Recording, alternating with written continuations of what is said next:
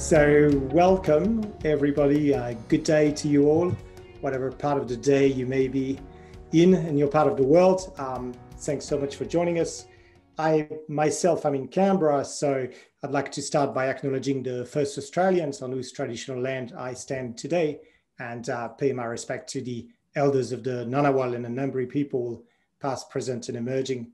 And I'd like to extend that respect to all Aboriginal and Torres Strait Islander who may be joining us tonight. So thank you all for coming, and many thanks to Martin Hairer for giving us his time and insight. This is very much appreciated. I don't think, as Ben was saying yesterday, that you need much introduction in the mathematical world. I don't think you need much introduction outside of the mathematical world, I would say these days. And let me say that I absolutely loved the talk yesterday, and this comes from someone who really doesn't like Zoom talks. So you've challenged my biases and showed me that doing a good Zoom talk is actually possible. So that was very enjoyable, and I have to say that for me, when you show that parallel between the example of defining 1 upon mod x minus Dirac mass and sort of Ito and Stratonovich integrals, I never made that link before. So it was a light bulb moment, and I really appreciated that. So thank you so much. And I'm looking forward to more insights tonight. So we're getting a little bit more technical now, and we're going to have a survey of research directions on SPDEs. We're all ears. Okay, thanks a lot. Thanks for coming back. Yeah, so today, well, actually, it's not going to get very technical today at all, actually. It's going to get more technical next week, well, in 2 weeks' time, I guess. So I wanted to just, okay, so I didn't want to give kind of, specific sort of technical open problems. What I thought I'd do is I give you sort of more like a kind of view of the faraway mountains, right? So we are all sort of trying to make our way to the bush, and sort of, you're knocking down bits and pieces of obstacles kind of one at a time. But sometimes it's good to kind of see, what are the faraway high mountains up where in the distance that, we might be aiming for. And we certainly don't expect to reach them very soon, but hopefully at some point we're getting closer. And so the type of problems that I want to sort of talk about today, they're sort of most of them, they're related to kind of the general theme in probability theory, which is that you want to, you start from some sort of a probabilistic model that has some sort of, small scale description, and then you want to understand what it kind of looks like at larger scales. Okay, so that's the type of problems that I'm going to talk about, and so just to make it absolutely clear, so I'm not saying that these are the only interesting questions that there are in SPDE theory. There are many other kind of interesting questions. I'm not saying that they are, better or whatever than others. So it's just a matter of personal taste, and one has to make choices. And so that's the problems that I chose to talk about today. So maybe the first sort of collection, if you want, of conjectures or problems that I want to talk about, they're kind of more or less directly related to the last part of yesterday's talk. So that was these sort of 1D interface models. And so one question that you can ask yourself is, like do you have something like a classification of possible scaling limits for these models? and so here's, okay, so that sounds awfully vague as a question. So I want to turn this into a kind of precise mathematical question. Okay, so I want to turn it into a precise problem. And this is a problem, by the way, that one doesn't even have a conjectural answer to. Okay, so many of the other problems that I'm going to mention have conjectural answers, and in some cases the conjectures are extremely well-founded, so there's sort of high certainty that the conjecture is correct. In some cases it's sort of less well-founded. Here, that one is an example where one doesn't even have a conjecture, but still one can, the question is interesting and one can ask the question. And so how do we turn that into a math problem? So what's the kind of scaling limits that we're interested in, right? So here the scaling limits are sort of like yesterday. So you have some stationary, say, okay, so you have a process H, so say on R plus times R to R, and you should think of this R plus here as being time, and this R here as being space. And so what's the kind of properties that you would want on this process? So this is going to be random. So you would want it to be stationary, or at least to have stationary increments. Maybe stationary increments. You want some kind of invariance on the height shifts.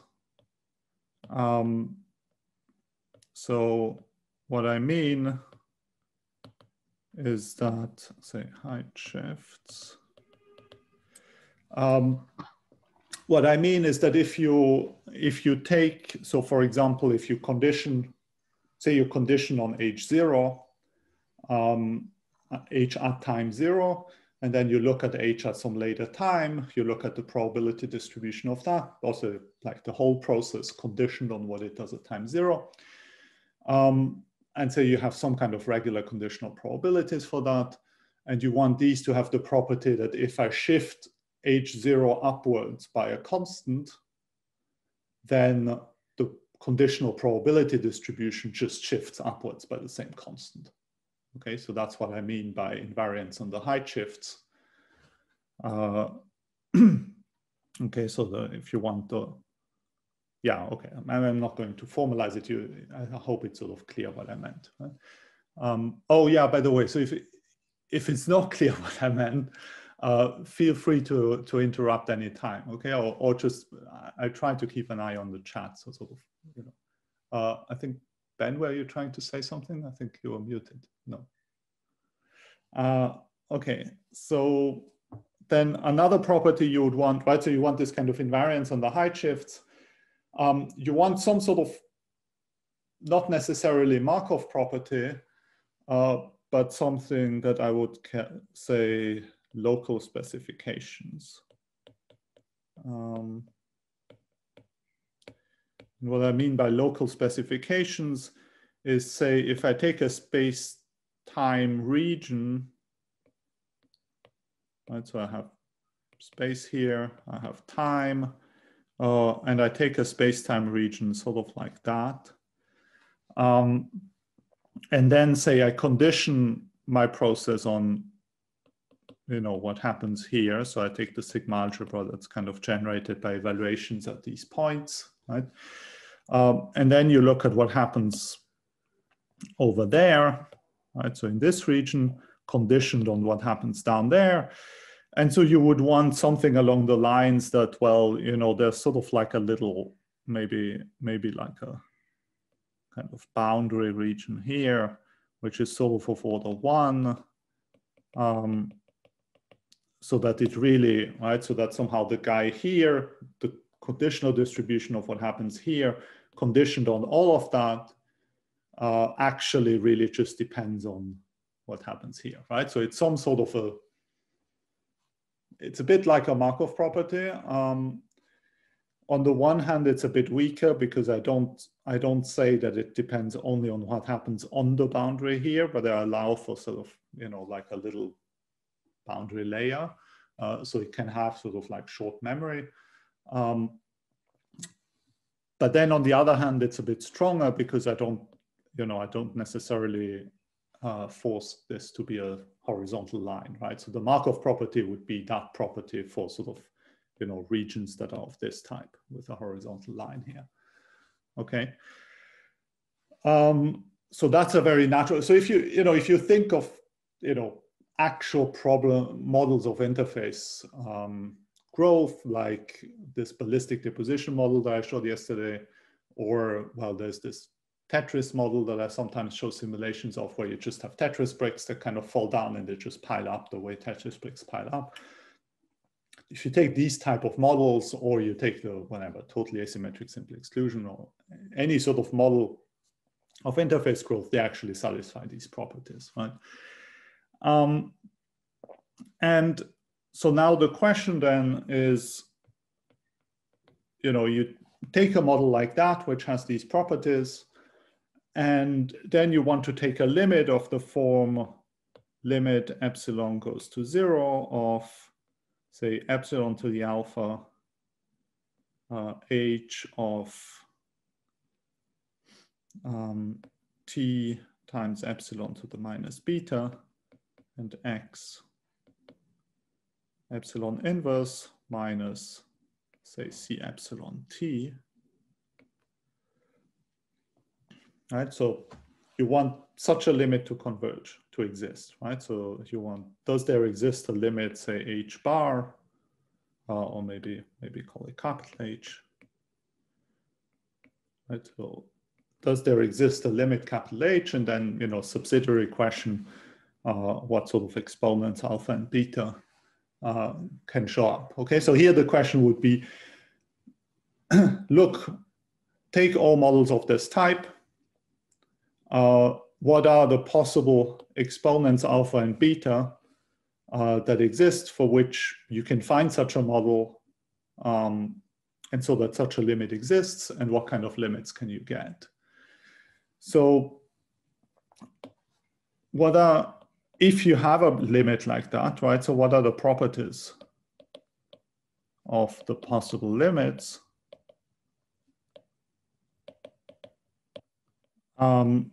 So one property is, of course, scale invariance, right? So if you've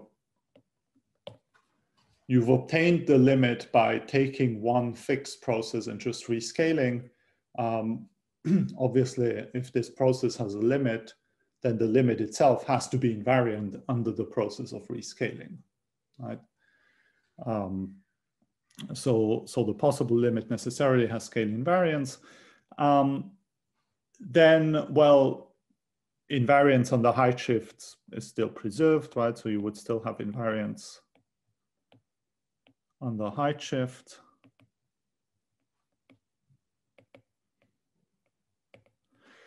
And now that sort of local specification property that I tried to explain on the last slide now turns into the actual space-time Markov property. Right, so space-time Markov just means, well, exactly the same property as before, but that little tube now has become a line, right? So it's become sort of infinitely thin, and that's clear why you get that, because you rescale it, and when you rescale, that tube shrinks. And of course, you know, here the fact that, yeah, I mean, you could allow things that actually depend, you know, not just on what happens in a little tube, but also what happens further out, as long as that dependence sort of decays sufficiently fast. And in the limit, you would get a space-time Markov property if that decays sufficiently fast. And this is, oh yeah, and it's still stationary, right? So we started off stationary, so you still end up stationary. And well, possibly stationary increments only. Right, think of something like Brownian motion. So now, if there was no space, right? If there was no space, then then we have a full classification, right? The classification of all the processes that have these properties, they are precisely the alpha stable Levy processes, right? Because, well, space-time Markov now just means Markov. This invariant, well, stationary increments still means stationary increments. And then the invariance on the height shift, really, if you combine the invariance on the height shifts with the Markov property, that really just means now independent increments rather than just stationary increments. Okay, so that turns sort of stationary into independent, well, independent plus stationary still. And then you want scale invariance. Okay, and the only Markov process, the only processes with independent increments that are scale invariant are the alpha stable Levy processes. Okay, so and here the scale invariance, well, comes with the question of what are the possible exponents, right? So here we have two exponents, right? So there's this alpha exponent and the beta exponent. We can always set one of them to 1. So I just by convention set the one in front of x to 1. It doesn't make any difference, right? I can replace epsilon by epsilon square and then it sets that one to 2 and so on. So you can always set one of the exponents to 1. There are two exponents left here, alpha and beta. If you only have time, there's only one exponent, which is alpha. Yeah. Okay. And so for the yeah, okay, so this alpha, of course, is really 1 over this alpha here. Okay, sorry for the inconsistency in notation. So in the case of the alpha stable Levy processes, well, so now we, you know, for this alpha here, we know what are the possible ranges, right? So we know that you can have alpha stable Levy processes for alpha between 0 and 2 included, you get Brownian motion. So we have a full classification and we know exactly which exponents can appear. You see, not every exponent can appear, right? So there is no process with sort of scaling exponent 3 that has all of these properties. Might just interrupt for a second. There's a question in the chat. If you... Oh yeah, sorry. Can you allow sloped limit Markovian lines for relativistic invariance? Oh, I don't know. Okay, no, I don't know. I haven't thought about that. Yeah, I don't know. Here, I'm thinking about stuff like forest fires, so they don't move at relativistic speeds. Okay, so here, this is one open question, right? So, but this is a sort of super wide open question. We have examples of processes with these properties, right? So examples, well, one example is actually the stochastic heat equation. Right? So the stochastic heat equation,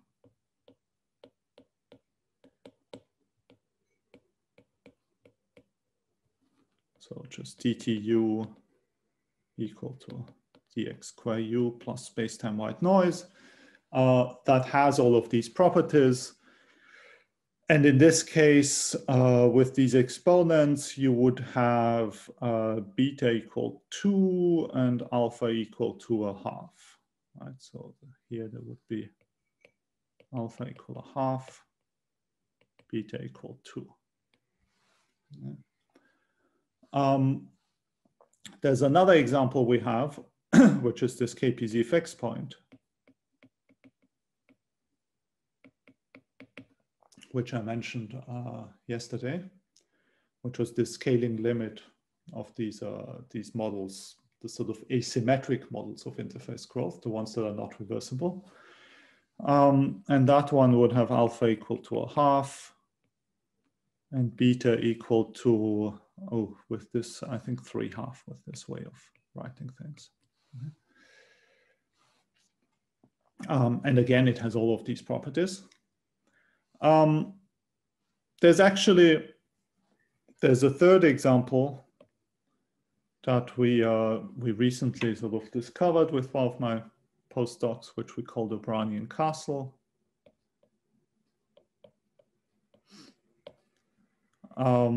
It has a very explicit description. Well, I don't think I have time to describe it, but it's much more explicit than, right? So the stochastic heat equation is very explicit. It's a Gaussian process. You can solve it, right? You have an explicit expression for the heat kernel. So you can just write it as a Gaussian process with a certain covariance. The KPZ fixed point has an explicit description, but it's extremely complicated. So there are just, certain observables for which you can find an expression for the expectations in terms of the Fredholm determinants or Fredholm determinants of, complicated operators that you build for them. And then you can show that there's enough such observables to characterize that uniquely. So it's a very indirect somehow description. This one is again a very direct description. So it's again sort of like a free object in the sense that it's built in a somewhat straightforward way out of Gaussian things. It's not itself a Gaussian process, but it's built out of Gaussian things.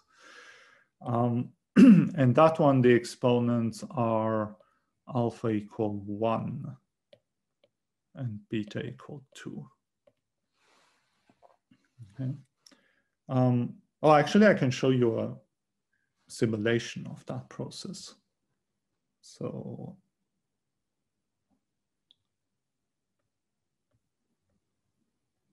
okay, so this is a simulation. So this one is it's discontinuous. So in some sense, it's a bit more like a Levy process than like a Brownian motion.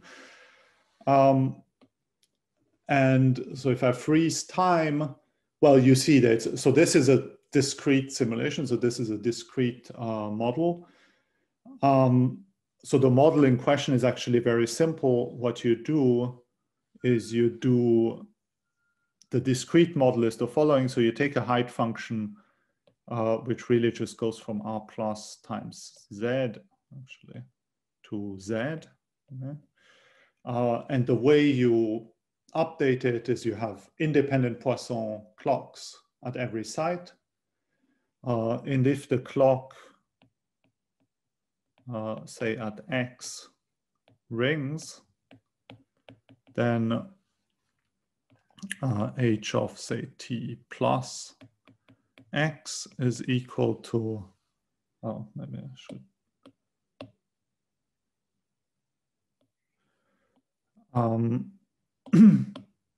So if the clock rings, then the new value at X, there are three possibilities. So it's either the old value at X minus 1, or the old value at X plus 1, or the old value of X, which have increased by 1. Okay, and that's with probability a third, a third, a third. Okay, so probability a third, probability a third, probability a third. Okay, so whenever the clock rings, you roll a three-sided die, and depending on how it comes up, you either, the new value at the location where it rings is either equal to the value on the right, so you replace it completely by the value on the right, or you replace it by the value on the left, or you increase by 1. And when you do that, you get, so this is the process that you get, well, with, okay, a bit of fancy graphism, but you should think of the process being really this kind of top line that you see here, sort of the interface between the bricks at the bottom and the empty space at the top. And what you see on that picture, right, is already, so here I've scaled out so that there's, I don't know, 4,000 or 5,000 bricks horizontally. So you clearly see that there's discontinuities appearing. So this process actually has increments that look like Cauchy random variables. So this is very explicit. You can explicitly characterize the limit, and it's not difficult to check that it has these scaling exponents, right? So the alpha equal 1 is the same scale. That's the one stable Levy process is also the one that has Cauchy distributions as their increments. Okay, so in some sense, at fixed time, this looks a bit like a one stable Levy process as a function of x. But you can prove that it's not actually. Okay? It just sort of vaguely looks like it to the eye. Okay, so we have now 3 of these scaling limits. So there's KPZ, there's stochastic heat equation, there's this Brownian-Castle. And then the natural question is, are there any others? There should be others, right? There's no reason that these 3 are the only ones, but we don't know what the others are. And then we can ask ourselves, if here now I think of the board as being like a space of models, are there, and I think of this as being something, I take this Wilsonian point of view where you think of it as being so dynamical system where the dynamic is the operation of zooming out. And these 3 guys, since they are scale invariants, they are fixed points under the operation of zooming out. And in this picture, there's somehow, if you want, the KPZ equation is some kind of heteroclinic line that connects these 2 fixed points. So in the sense that you can prove, if you take a solution, if you take stationary solutions, a space-time stationary solution to the KPZ equation, then it's not scale invariant. If you zoom in, you can prove that it converges to the stochastic heat equation. And if you zoom out, you can now prove, that was the result recently proven by Jeremy Costel and Balint Virag. If you zoom out, it converges to this KPZ fixed point. Okay, so under the operation of zooming, here the KPZ equation corresponds to a line, 1 for each scale.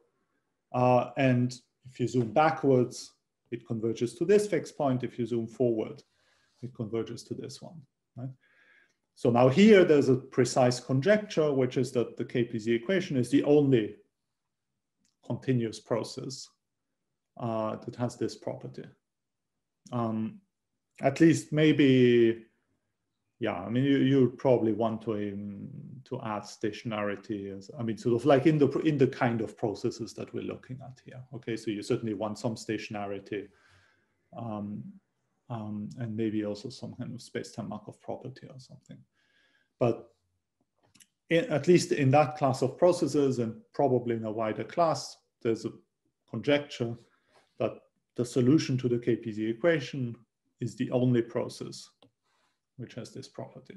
Okay, and so we have, we have sort of partial results that go very strongly in the direction, right? So even the results that I showed you yesterday, yes, is there a reason why the scaling under consideration has to be of power type? Not a priori. Actually, my next example is going to be one where the scaling is not of power type. Yeah, but in most, I would say in most cases, the natural scalings would be of power type. I mean, you could imagine log corrections in some cases, but here in these one-dimensional interface models, one doesn't really expect log corrections to show up. Okay, so here, and then here a question is, what about other heteroclinic orbits here? So the interesting thing is that we seem, so this is something we think we can prove, which is that here there's more than one, right? So actually there are infinitely many such heteroclinic orbits that connect this Brownian-Castle to the stochastic heat equation. Here we have no idea. Okay, numerically, if you can do experiments. Well, you see that there appears to be such an object, but we have no idea if it's unique in some sense or anything like that. So here, this is this is completely open. This we believe that we have some kind of a proof that says that there's more than one, and here it's strongly suspected that there is only one, and so there's a conjecture that there really is only one. Okay, so that's somehow one of the, that's sort of a collection of open questions that go in this direction here. So now let me, oh yeah, so are there any other questions, by the way? Okay, so still in 1+1 dimensions, well, especially since there was the question about scalings of power type, one can actually ask the following. So if I look at the Allen-Kahn equation, stochastic Allen-Kahn equation, so that would be dtu still in 1+1 dimension, dx square u plus u minus u cube. And then I put a small parameter in front of the noise. Okay, and this is space-time white noise. It doesn't really matter whether it's white in space or not. Here we're in one dimension, and the equation, there's no derivatives in the nonlinearity, so it's perfectly well posed with space-time white noise. One doesn't need any fancy theory, but the fact that it's white in space is not even relevant for the statement. It's just somehow the natural thing to do. Okay, and so now what do solutions to this equation look like? So if you look at it as a function of x, so a typical solution is essentially going to sort of oscillate around, there's 1 and -1, which are the zeros of the right-hand side here. And so a typical solution is going to look like this. It sort of oscillates around here, and then at some point it goes down here, and then it goes up here. So that's sort of what a typical solution looks like. And there's kind of an old result by Bertini that shows that if you look at the position of these fronts here, they essentially, right, so they kind of move around, and they just perform Brownian motions, right? On a scale, well, so it's Brownian motion, I guess, with variance epsilon here, because I put an epsilon in front of the noise. Okay? So they perform essentially independent Brownian motions, and it's not too difficult to convince oneself that if these guys meet, they annihilate. Okay? And that means that if you put yourself into some sort of reasonably large region, so if you put yourself into a region here, which is of size epsilon to the minus alpha for any alpha, what you're eventually going to see is that basically all of these interfaces have annihilated. Say if you put periodic boundary conditions, all of them have annihilated, and you end up with either the thing just basically being around 1, or it just being basically around -1 and with small oscillations.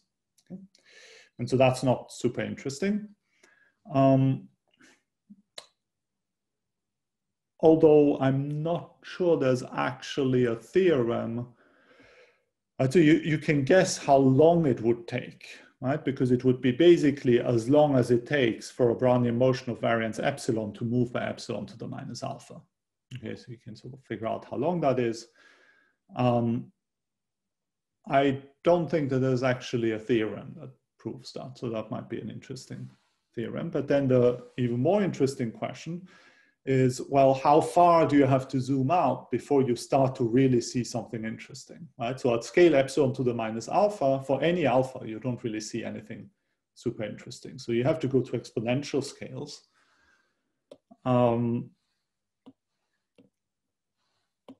Right, so you have to go to scales basically e to the constant over epsilon. And one can figure out what the value for this constant is, because there's actually an explicit expression for the invariant measure for that guy. So if you look at the invariant measure, so your freeze time, so you just look at the invariant measure as a process in space, then that process is actually a Markov process in space, and it's just a diffusion. And one can figure out the potential. So it's a gradient diffusion, so a nice reversible diffusion. There's a sort of implicit, there's a formula for the potential. It's not explicit, but you can kind of figure it out in terms of, you know, lowest eigenfunction for some Schrödinger operator associated to this potential here. So you know, and it has additive noise, and the noise also has kind of variance epsilon, okay? And so this process here is basically just a diffusion in a kind of double well potential. So you have somehow a double well potential and you have a diffusion. And so then you know that if you have a diffusion with small noise in a double well potential, it's going to actually stay for exponentially long time down in the wells. And, you know, Fried and Wenzel have computed the exponent here for how long you have to wait before you actually see a transition from one well to the other, okay? And so that suggests that if you rescale this in just the right way, and of course, maybe there's some, you know, you might have to put some power law correction. So if you put the correct power law correction here, and here the Friedlin-Wenzel sort of exponent, then you would expect to see something non-trivial for the invariant measure, right? So then the scale is sufficiently large so that in the invariant measure, it would actually look like my picture. Okay, so you would see a finite number of such transitions. And then you can ask yourself, what about the dynamic, right? Sort of this limit. So here,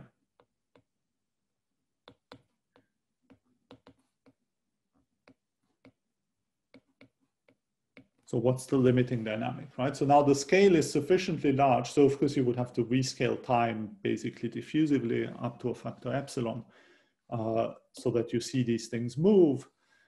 But now the scales are sufficiently large so that you would actually see, like, you know, new pairs of fronts nucleating, right? So you would actually, on these timescales, these exponential timescales, you would expect to actually see events of this type. And the reason why you would see this, you know, because actually on these scales, this picture is a bad picture. What it looks like is really much more like this. It really looks much more like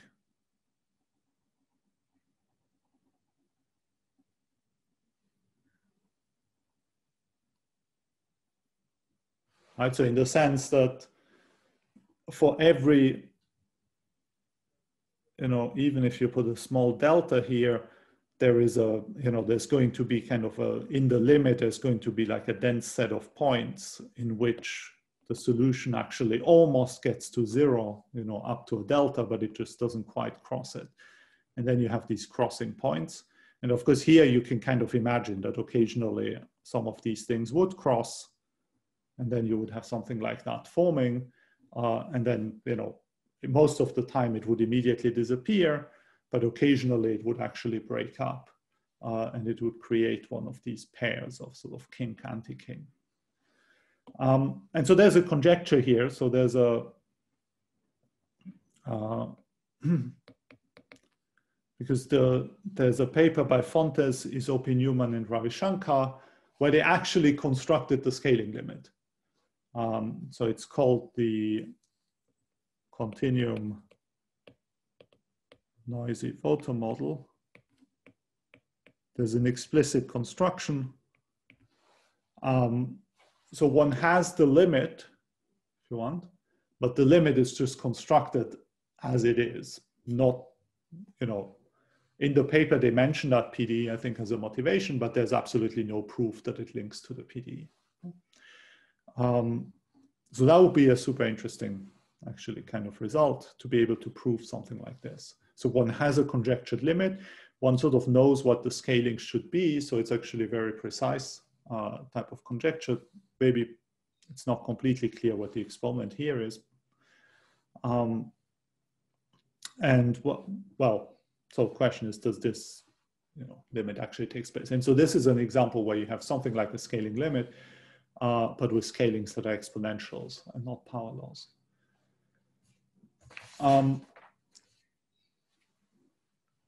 So this was all 1D. If you take this Alan Kahn, there's a 2D version of it, right? So you can look at dtu equal Laplacian u plus constant u minus u cube plus space-time white noise, and now x take values in R2. So this process exists. It's more involved to define because the solution to that guy is just about not, yeah, okay, yes, so there are conjectures in 2D. So this is now 2D. So this guy,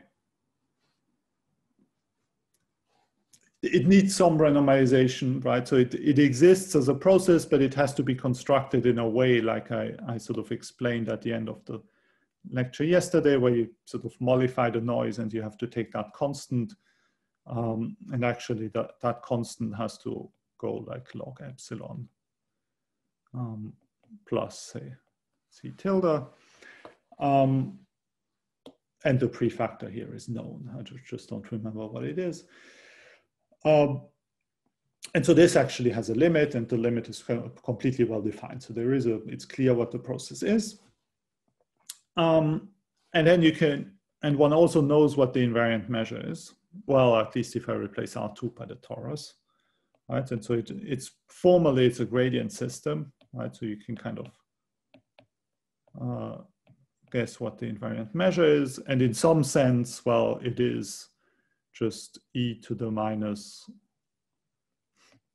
integral, well, I guess with a quarter or something, integral of u to the 4 dx times, well, so plus, say, constant integral of u squared dx, and then times the Gaussian free field du. Right, so if you didn't have the nonlinearity, so you take just stochastic heat equation, then that one, the invariant measure is a free field, which is just the Gaussian field that has the Green's function of the Laplacian as its covariance. And then here you have this additional term, which is a gradient of this potential. And therefore the invariant measure is given by this expression here. Maybe if there's a square root of 2 here. And okay, so there's a slight problem, which is that the Gaussian free field lives on distribution. So it's not completely clear what this U4 and this U square mean, but you can take them in terms of Wick powers, and the Wick powers are perfectly well defined.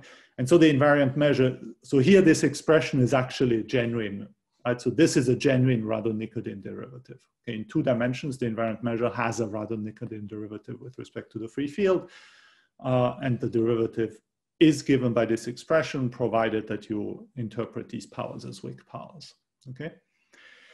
So at least on finite volume, okay? So we have an invariant measure, we have a nice process. And then, well, so the first, so I would say, it's, okay, so I'm not completely sure if I should call it a conjecture or a fact. I think it was essentially proven back in the 80s. So I could call it a fact, is that there is a phase transition. What I mean, similar to easing. So in the sense that depending on the value of C here, so that's phase transition in C. Depending on the value of C, these kind of measures either have a unique limit as you go to infinite volume, or they actually are non-unique, and you have 2 different limits. One of them that sort of, in some sense, sits on the positive views, and one that sits mostly on the negative views. Okay, and so there's a critical value of C.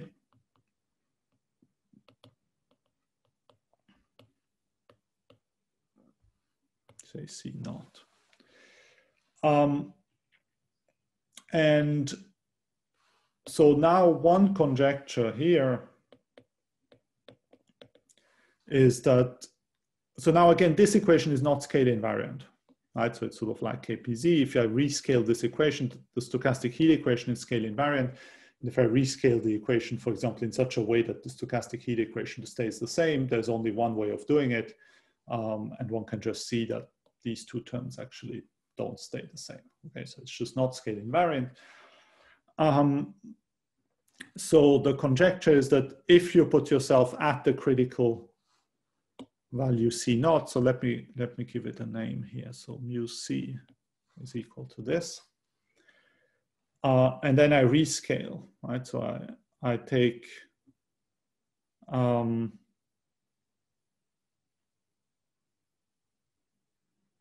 okay, how should I formulate this? So maybe I have a scale, right? So I have a, yeah, okay.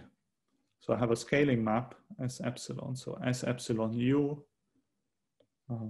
say of X is equal to, and here the correct exponent is -1/8 actually. U of X over epsilon, okay. And then what you expect is that if I push forward mu C under S epsilon, in other words, and that's the mu C naught, that's the critical one. So in other words, I look at the invariant measure of this guy, and then I rescale it to large scales. Okay. And I rescale it in this way with this exponent 1/8. Then this converges to some limit, right? So mu star as epsilon goes to 0. And the mu star is the same as scaling limit for the magnetization field in 2D easing, critical also. Okay, and so this is something which is known to exist. So there is a paper by Garbon and Newman and Camilla, so there are 3 authors. So it's actually a series of 2 papers where they showed that this scaling limit exists. So this is an object which in some sense is known to be well defined. And the conjecture here is that you get the same object if you take scaling limits of that. I think this is extremely well founded as a conjecture. Okay, so I don't think there's any doubt at all that this is true. But it still would be something very nice to prove. Now, the thing which is much more open, well, I mean, this is obviously open, it's a very hard problem. The problem where one doesn't even have a conjecture is what happens if I now take the solution to the SPDE and I rescale it in the same way. So now because now I have to choose an exponent of how to rescale time. And this is called the dynamical scaling exponent. So that would be sort of the analog of the beta, right? So in this case, this is the alpha. So alpha is -1/8 in this case. 1/8, I think was the way I wrote things. So alpha is 1/8. And the correct beta for which the solution to the SPD would actually have a scaling limit is completely unknown. So that's called the dynamical scaling exponent for easing. You can kind of look it up on Wikipedia for easing. There are numerics. And so there's a numerical value to 4 digits somewhere. It doesn't look like a rational number. Okay, so here, this is completely open how you would have to rescale the SPD so that there is a limiting dynamic. One thing which is potentially much easier to show is what happens in d greater equal to 4. Okay, so again, I take the same equation. Right? So I still take dtu equal Laplacian u plus u minus u cubed, say. And here now I take, let me write eta for it. So I take a noise which is, say, white in time and colored in space. Okay, so here space-time white noise, it really doesn't make sense. In dimension 4, the solutions are way too singular. And so here you just make it white in time and colored in space. Okay, so there's no problem in defining solutions. And you take x, oops. So here the spatial variables x takes values in Rd, and d is greater or equal to 4. And the conjecture in d equal 4, d greater or equal to 4, is that essentially, so now you try to take scaling limits. Okay? And the conjecture is that, well, if you choose, again, so if C is chosen correctly, that's basically the critical C, then there is a scaling limit, but the scaling limit is actually just the stochastic heat equation.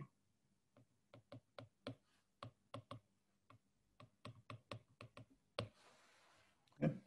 So the conjecture here is that if you take this, you rescale it, then of course your colored noise becomes white noise, right, by the time you look at it at large scales.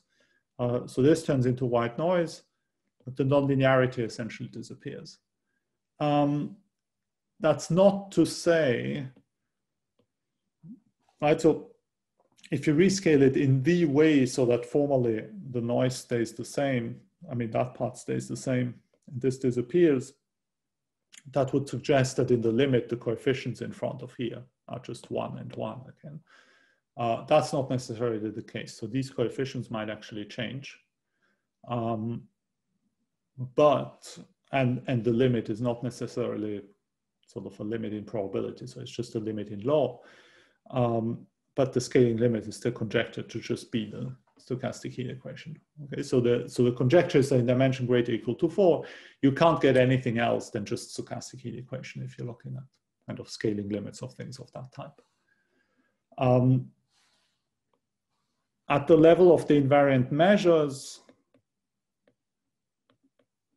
for d equal 4, which is the hardest case, this was very recently proven by Duminil-Copin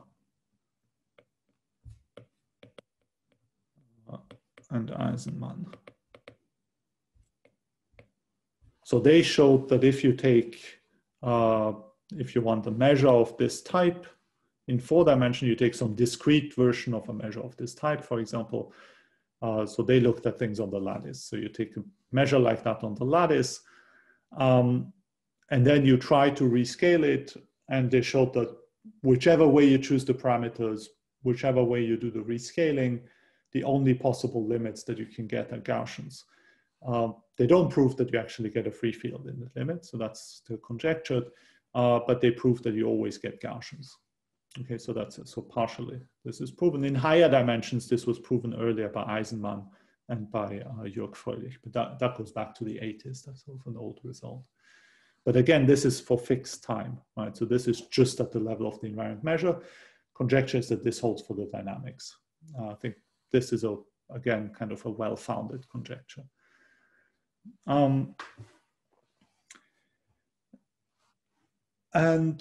okay, so I think I'm sort of getting towards the end. So maybe, okay, so there's a whole bunch of conjectures one can make for Young-Mills also, but I think they are more difficult to state. And anyway, I think they are kind of so far out there in terms of what one can even believe that one can do, that it's, yeah, I'm not sure that's too much of a point. So maybe I kind of finish on something which is sort of more realistic, which is that, oh, how about dimension 3? Yes, in dimension 3 is one of these cases where also well, so it's more open than the other dimension, right? So dimension 3 is more open in the sense that one doesn't even have good conjectures. Right, so in dimension 2, for example, the conjecture is quite precise in the sense that I can tell you what this exponent is, right? In dimension 3, where you would expect something similar, but I can't even tell you what the exponent is. So even the fact that there exists such an exponent in dimension 3 is an open problem. even for discrete versions of this model. Of course, it's believed to be true, and one has good numerics for that exponent. And there are sort of semi-heuristic arguments that allow you to compute that exponent very precisely in dimension 3. So actually nowadays, I think if you look it up on Wikipedia, you have this exponent to like 6 digits or something in dimension 3, but it's numerics. But it's a sort of super smart numerics. It's not numerics that goes about actually simulating the equation and trying to extract the scaling behavior, because that would never give you 6 digits for an exponent. It's numerics based on heuristics, based on this operator product expansion that people do in sort of theoretical physics. And it's basically a heuristics about a heuristics, but it works extremely well, actually. Sort of that heuristics about a heuristic allows you to actually come up with kind of a boxing in scheme that allows you to, in some sense, localize where the scaling exponents should be in the space of scaling exponents, if you want. And it allows you to do that very efficiently. So you can compute these exponents to 4, 5, or 6 digits in dimension 3, but one doesn't even have an analytic expression for them.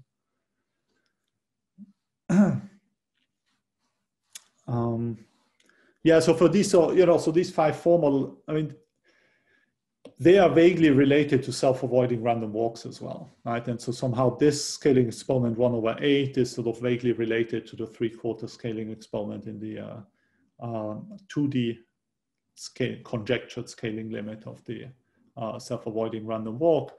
And again, it's one of these things where in 4D and higher, you know that the self-avoiding random walk converges to a Brownian motion. And in 3D, one doesn't have any clue.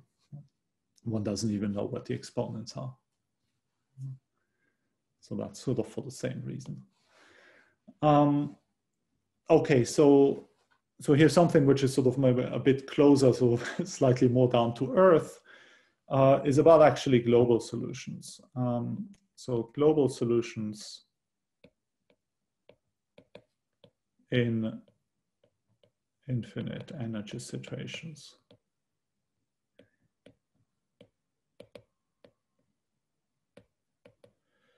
And what I mean by this is, well, you have these, so we have now these theories that give meaning to these very singular SPDEs.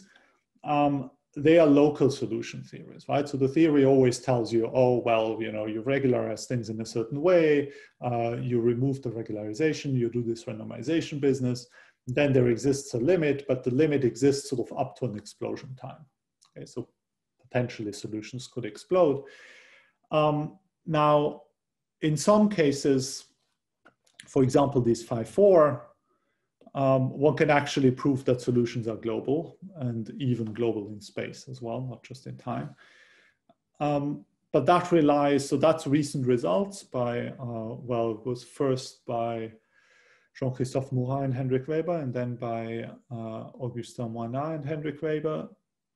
And that relies very strongly on somehow this minus u cubed giving you a very strong dissipation, right? So it sort of relies on the fact that the highest order term in your nonlinearity points inside in a sort of very strong way, right? Now, there are lots of equations that show up in mathematical physics where the highest order term is actually kind of energy preserving. So there's some kind of energy, and the highest order term in the nonlinearity preserves the energy, right? So think of Navier-Stokes.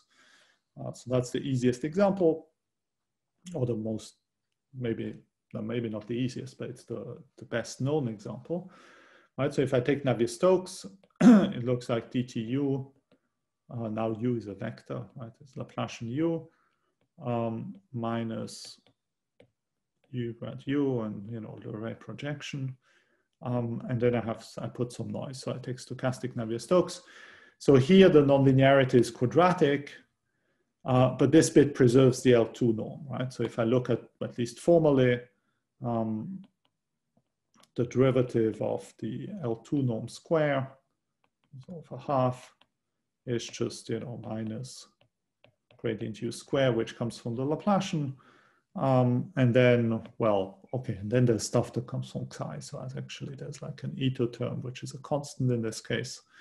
And then you would have a martingale term.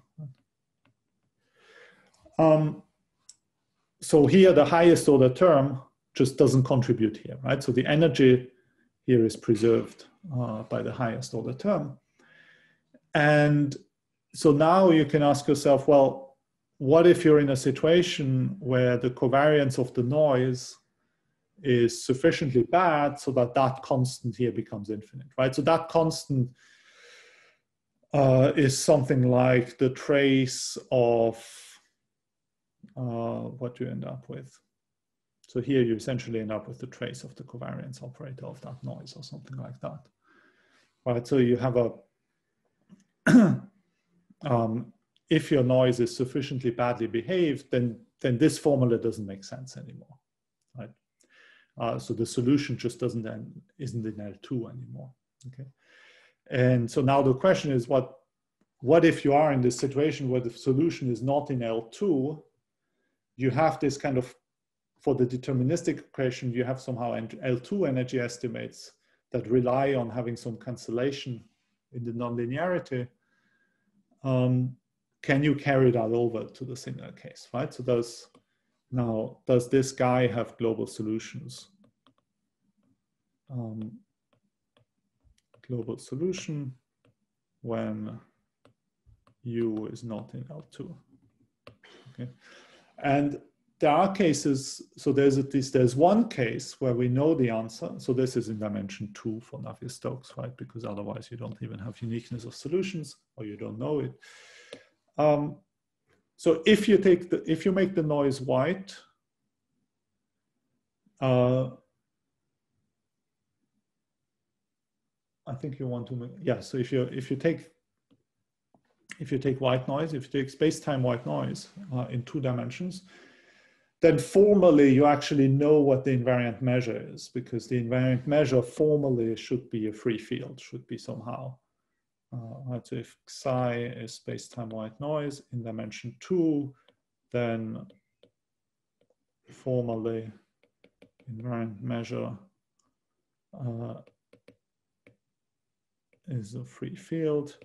And that comes from the fact that the free field formally is given by e to the minus a half integral gradient u square du, where this would be like Lebesgue measure, okay, but it's in the sense that, of course, you have a quadratic expression and then you interpret this as being the inverse of the covariance operator. And the reason why this is formally an invariant measure is because the H1 norm of U is also preserved by the nonlinearity in dimension 2. Okay, so that's this special case of dimension 2, which preserves both the L2 norm and the H1 norm. That's not true in dimension 3. Okay. So in dimension 2, formally the free field is invariant if you put white noise here.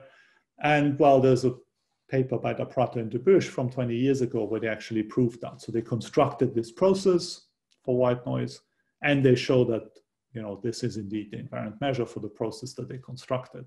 And so in particular, then once you have an invariant measure, you can essentially turn local solutions into global solutions. Okay, you can kind of imagine how that works. You need a little bit of a priori bounds on tail bounds of on the measure, but this is a Gaussian measure, so it has very good tail bounds.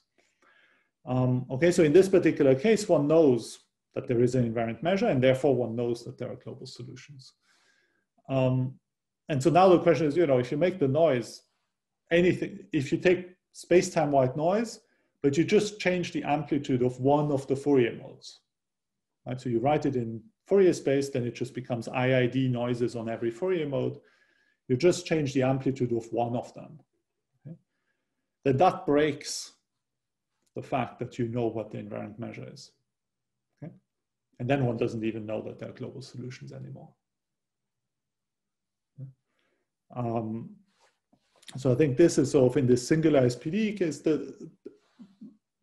I think that's kind of an important question, is to find a technique that allows to give global solutions for equations of that type, where sort of the highest order nonlinearity is not, the highest order of the nonlinearity is not quite dissipative, but it's sort of energy preserving.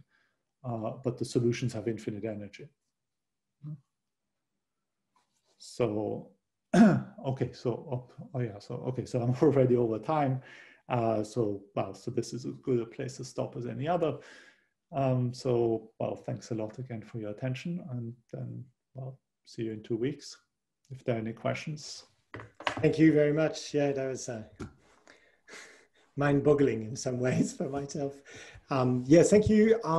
Any question before people go to bed or to teaching or to what they have to do next? Yes, there is one in the chat. Can you see it, Martin? Yeah, I'm not sure I understand the question. Can you maybe just say what does something about making this work rely on rotational invariance? But do you want to, Jeffrey, do you want to elaborate on that? Feel free to turn your mic on. Yeah, hi, thanks a lot. It was really great. Hi. The changing one Fourier mode breaks rotational invariance of the white noise, of the noise. Oh, I see, for that, okay. That's what you meant, okay. I don't think, I'm not sure that, so certainly the argument there doesn't rely on rotational invariance, it just relies on having an explicit form for the invariant measure, right? So they just have a candidate invariant measure, and they prove that the process they construct has that measure basically by choosing an approximation for which they know the invariant measure, right? So they choose a sequence of approximations so that for each guy in the sequence of approximation, you have an explicit formula for the invariant measure. And that one is an approximation to that measure. And then you sort of, you take a limit at the level of the stationary processes. And so you show that the limiting guy has that invariant measure as well. And then it really just relies on that, right? So once there's a kind of general argument that just tells you that, if you have local solutions and you have a bit of control on how fast they can blow up, then, you relate that control to some control on the tails of the invariant measure. And if, they kind of work out in the right way, then you get global solutions. It's sort of a quite simple argument.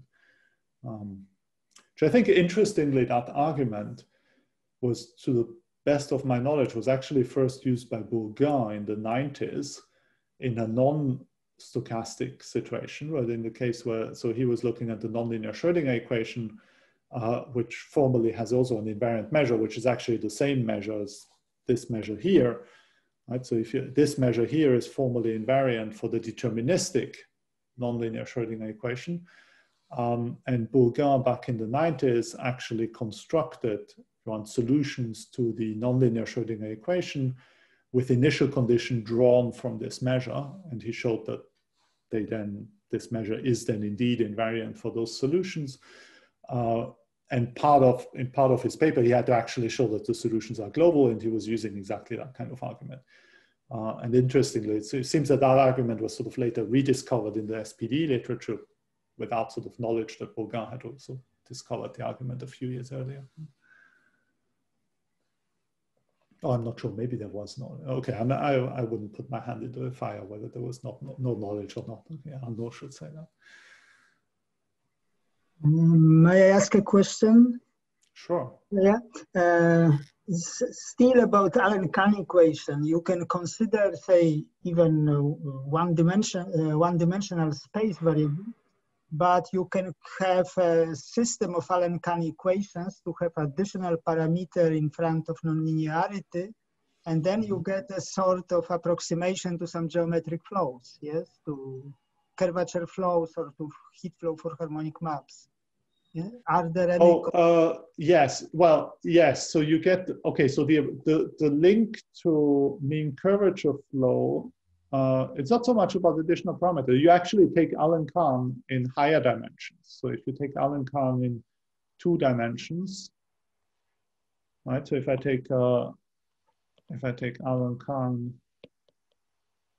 in 2D, with now not space-time white noise, but just nice colored noise. And I look at it at large scales, actually the solutions kind of look like this. So you see sort of patches like that, where essentially the solution is sort of 1, alternates between regions where the solution is essentially 1, regions where the solution is essentially -1. And there's some, kind of boundary layer here in between. And this moves, and the motion of these regions is a mean curvature flow. And here actually, so there's a super interesting open problem here, which is in some sense that, okay, it's not so much of an SPDE problem. Well, it's kind of an SPDE problem, but it's not. The PDE is just a deterministic Alencon. So even if you take deterministic Alencon, okay, not stochastic at all. So therefore, deterministic Alencon, here the motion is mean curvature. So if you take stochastic Alencon, it would be some kind of random perturbation of mean curvature. And it's actually kind of, it's very interesting to try to understand that better. So there are some papers, but it's not very conclusive. But even simpler case, so if you take deterministic Alencon, okay, so you have so then you really have these ±1 regions, and you have mean curvature flow for that. And now what you do is you start off with an initial condition, which is essentially white noise in space. Right? So you take initial condition, which is white noise in space. And then you ask yourself, what does this look like? So now what happens is, so you can actually kind of make sense of that. So it's a little bit tricky because white noise in space is not sufficiently well behaved to actually be a decent initial condition for 2D Alencon. But you can kind of fiddle around with it a bit, and you can construct a process which you can more or less convince yourself is the canonical one. And then what you see, right? So then what you see is you have these random regions now. So these regions are random. They're kind of determined by your initial condition. Okay, so you have these random regions, and so now one can kind of one can ask yourself, well, so first question is, what's the exponent here? Right, so if you now look at large time, so you take 2D Alencon with essentially white noise initial condition, but it doesn't even need white noise, right? So it could be just any random initial condition with short range correlation, right? So with just order 1 correlations. So it's basically white on scales larger than order 1. Okay, so there's no problem of well-posedness. And then you look at the solutions after large time, right? Because so after a large time, these regions are quite large. And if I just put all the parameters 1 in Alencon, then here the size of these interfaces is about 1. Right? So this is about 1. But this alpha exponent is positive. Right? So alpha is positive. And so the exponent alpha, one can somehow figure out that it should be, okay, I'm not 100% sure. I think it should be a half or something. I think it's a half. One can sort of guess what the exponent is. Basically, you look at formally what would be the scaling exponent, which makes mean curvature flow invariant. Right? So you can sort of guess what the exponent should be. And so what you would expect is that there is some kind of stationary random field, but now it's a random set, right? So it's a random set of the plane with smooth boundaries, which is sort of that, say, the set of regions where it's 1. Oh, yeah, this was +1. So you have this random set, which is invariant under mean curvature flow in the sense that if I take my random set, I flow forward by time 1 under mean curvature, and then I rescale it by the correct factor, then you get the same random set back in law. Okay, you should actually get a random set like this. And it should be in some sense unique in the sense that if I start from basically any stationary random field with, fast enough decay of correlation, you should get, in law at least, you should get the same random set as t goes to infinity. And this is something that, so actually a characterization of this random set, or even like the correlation function of this thing, even 2-point correlations or something, that's something which would be very interesting. I mean, even like physicists don't know the answer, right? And they would like to know the answer. So this is one of these questions that are that's not even a conjecture, right? So it's like completely open in the sense that so most of the other stuff that I talked about, they are conjectures in the sense that physicists consider them as theorems, or sort of consider them as settled question. But there's no way, we're nowhere near of having mathematical proofs for them. Here, this is something where, actually characterizing that set is something where even physicists have no idea of what the correct answer is. Okay, so there are proposals, but the proposals are based on heuristics, and they're, well, for starters, there's more than one, and so there is no consensus of what the correct one is.